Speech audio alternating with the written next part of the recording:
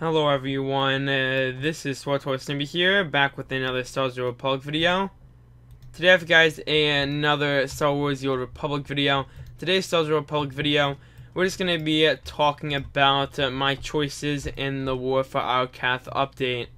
So essentially this is just going to be a quick video, sort of like a discussion where I just go over all my decisions that I actually made and what I just decided to do, and kind of like the thought process for everything.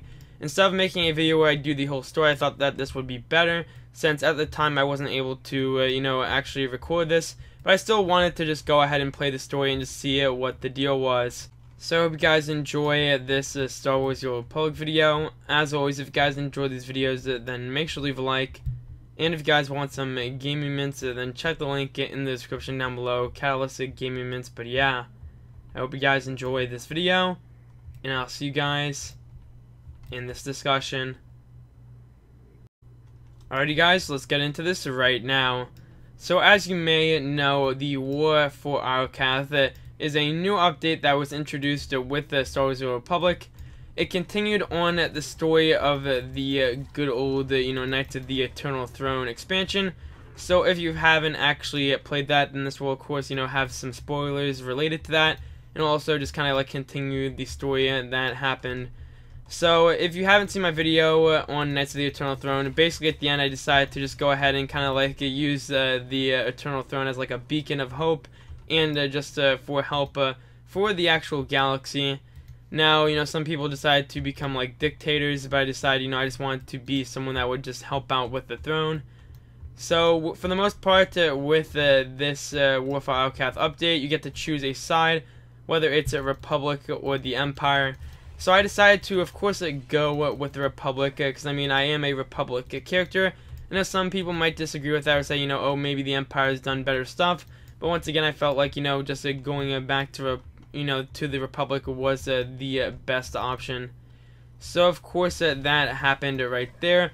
Pretty straightforward. You had to do all the missions and such, just stopping the Empire and all that different stuff.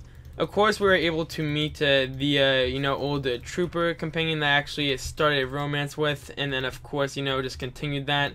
From what I hear, if you actually messed up and were kind of evil and stuff in the earlier chapters to Knights of the Fallen Empire, I heard that, the person can actually leave you, or rather your companion can leave you. So I guess it's pretty cool that BioWare is kind of, adjusting to that stuff, and just basically saying, hey, if you're going to be evil and just kind of like, defeat your values that you used to have with your companion, and then they're just going to make them disappear. So we do have that right there. And with the story with the War for Iokath, essentially, we're just trying to go to the big super weapon. We do all that regular stuff. We're just stopping the Empire. And then we do have the big decision, or rather, the decision where we learn that there is a traitor that's actually in the Alliance, and it's someone close to us. Now, a lot of people pick the option to, just spy on, your team, or rather, your Alliance. I decided not to spy on my Alliance. I feel like, as the Alliance commander, at least with my character, I don't want them kind of like, spying on my characters, because that defeats the whole purpose of, making the Eternal Throne and not being a dictator. So, for this whole entire, expansion thing, I was basically the good character. I didn't do anything wrong. I know that some people would be like, oh, hey, I'm just going to pick all the evil choices. I know that with Knights of the Eternal Throne, I just did that occasionally, but I felt like, basically all the light side choices were pretty good options. Now, since this still relates to my choices, I know that after you complete the dailies, you're able to, just kind of like roam around the area, just complete dailies and do all the different stuff. So currently I'm aligned with the Republic, and for the future expansions or whatever they have, I'm assuming that it's going to kind of like change up depending on, who you picked at the very end of this little story, since I feel like this is kind of like something that's going to tie up the whole entire game, or rather, the story aspect of the game. So I'm assuming that since I picked the Republic, some stuff is going to change up, but I feel like for the most part, depending on what actually happens in the story, I'm probably going to stay with the Republic. Obviously, since I didn't, record just me playing the War for Iokath, I wasn't able to kind of like go through my thought process every time I picked a decision.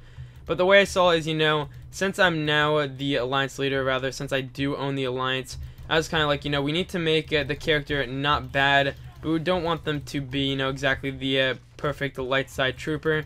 I just try to pick, the good options, or rather the neutral options. I know that some people like to have light side characters, but with me personally, I was like, I just need to kind of show that my character can be, he can make the hard decisions, but also at the same time, he's not exactly, an evil character. I mean, with the system in general, ever since the Knights of the Eternal Throne, you might have seen that, they did have this little light side system, and I'm obviously light 5. But the reason behind that is pretty straightforward, and it's just simply put, is that when they introduced the whole entire, light side, dark side system into the game, I was just like, I just need to kind of like pick one side and keep with it. So that's the reason right there. But, either way, I think that, this is a good expansion. It just shows that, BioWare is trying to improve with the whole entire thing. This stuff just kind of relating to the expansion. That's good news that they're trying to, just kind of show they're trying to branch out, and they're just trying to show impacts, the impacts with the story.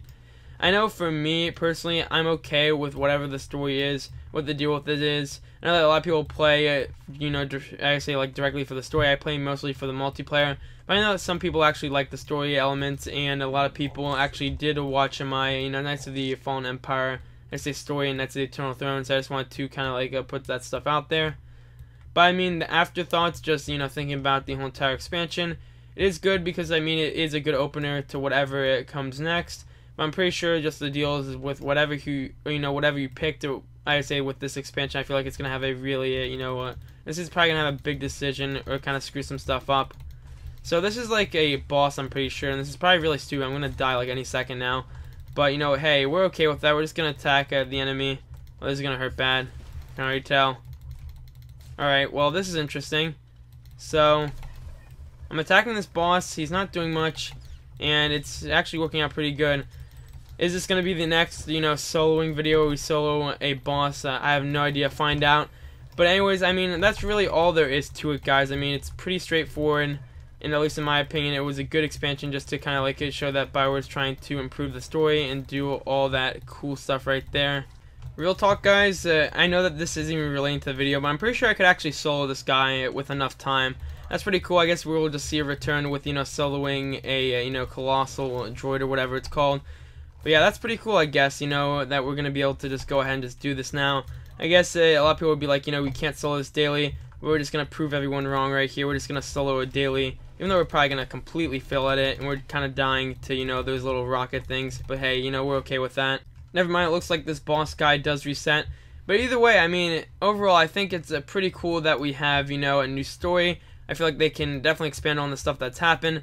But, I mean, that's all there really is to it when it comes down to this, little update. It wasn't really that long, but I just thought I would share my opinions and views on some of the choices, and overall, just the small little discussion on the direction of the game. So, I hope you guys enjoyed this video. As always, if you guys enjoy these videos, then make sure to leave a like and subscribe. And I'll see you guys in the next one.